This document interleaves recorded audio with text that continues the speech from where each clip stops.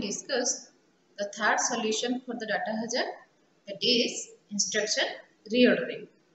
So in this process, we just reorder the instruction to remove the stop. Okay, only simple. The independent instruction will put in between two instructions where the stalls are there. So for this, so let's take this example. So where the stalls you can say. So here producing the value of R1, here using the value of R1. So how many stalls you remember the stalling? There is a 2 stall. So no. So what we can do, we just put these two instructions. So we can just see. So here the registers are independent to this. So we can put multiply and division instruction in between this. Okay. So first draw the time phase diagram to see that there is a 2 stall. One IF, IT, EX, memory, write back, IF, ID, stall, then EX, memory, write back. Here IF, ID, EX, memory, write back, stall. Then IF will start here, IF, ID, EX, memory, write back. So how many clock cycles are required? 1, 2, 3, 4, 5, 6, 7, 8, 9, 10. So 10 clock cycles required. Okay, 10 clock cycles are required. Now, so how it will be improved? By using instruction reordering. So what I have said, just put this multiply and division instruction. These are the two independent instructions to the subtract. Okay, so just put these two instructions in between this. So what will be the result? R1, R2, R3, then subtract,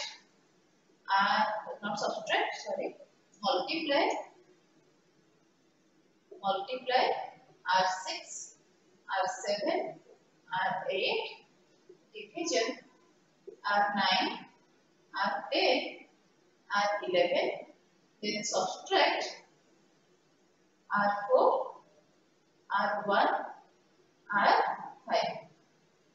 Okay. And just draw the time phase diagram for this. So at first clock cycle, IF, then second ID, third execute, fourth memory, fifth write back. So IF, then ID, EX, memory, at sixth cycle it will be write back, IF, ID, EX, memory, then write back, IF, ID, EX, memory, write back at 8 clock cycle. Okay, so here we are producing the value of R1, here we are reading the value of R1 at 5th clock cycle. So there is no stop. So how many clock cycles are required? 8 clock cycles required. Okay, so that means put two independent instruction in between the dependent instruction. So here R and subtract are the dependent instruction because of R1. So put two independent instruction in between this so that we can remove the stop. Now I will show you another example here. Okay, so there is 7 instruction. Okay, so can you tell me where are the dependent instruction? So here it is producing the R1 using the value of R1. Here producing the value of R3 using the value of R3. Okay, and there is no dependency. Okay, but When you analysis, we can see this is the independent, this is the independent, this is the independent, this is the independent instruction. But when you reorder the instruction, okay, when you reorder the instruction, make sure here we are reading the value of R4, here you are writing the value of R4. So never put I5 before I2. Never put I5 before I2. Okay, why? Because here we are writing up the R4, here we are reading the value of R4. If you put before this, then you will get the wrong value of R4 here. Okay, so just analysis it. Which two instruction you can put between I1 and I2?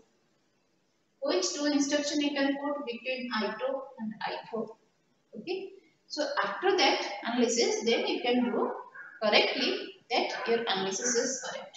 Okay, now what is the solution for this? Solution is I1, then so in between I1 what I put? I cannot put I5, so I can put I6 and I7. I6 and I7. Then I can do I2. Okay.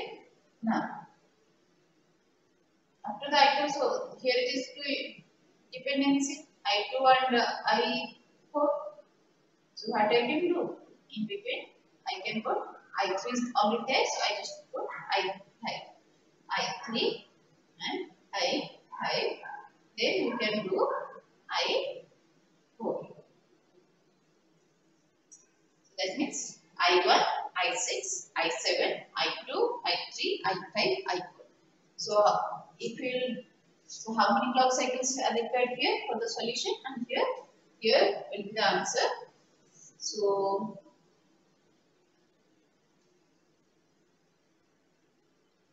how many clock cycles are required here?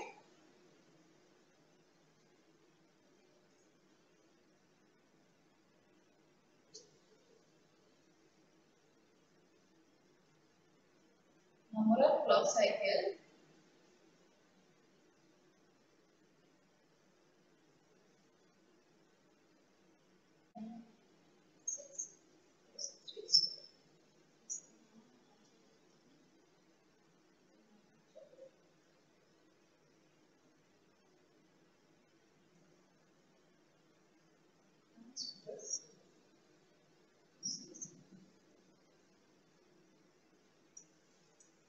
So for this example, without instruction reordering, it will take 14 clock cycle. Just draw the time phase diagram. Okay, for this example, and if I am using the instruction reordering, the solution is this, and the number of clock cycle required is 11 clock cycle. Okay, just find out these two answers. So draw the time phase diagram for this. So here I have drawn it already. So just see the 14 clock cycles are required. Okay. Now after the instruction reordering, draw the time phase diagram for this. The answer will be the number of clock cycles is 11. Okay. So without instruction reordering, we are requiring 14 clock cycle. After the instruction reordering, we are getting the 11 clock cycles. That means the 3 stalls we have removed. Okay. That is your instruction reordering.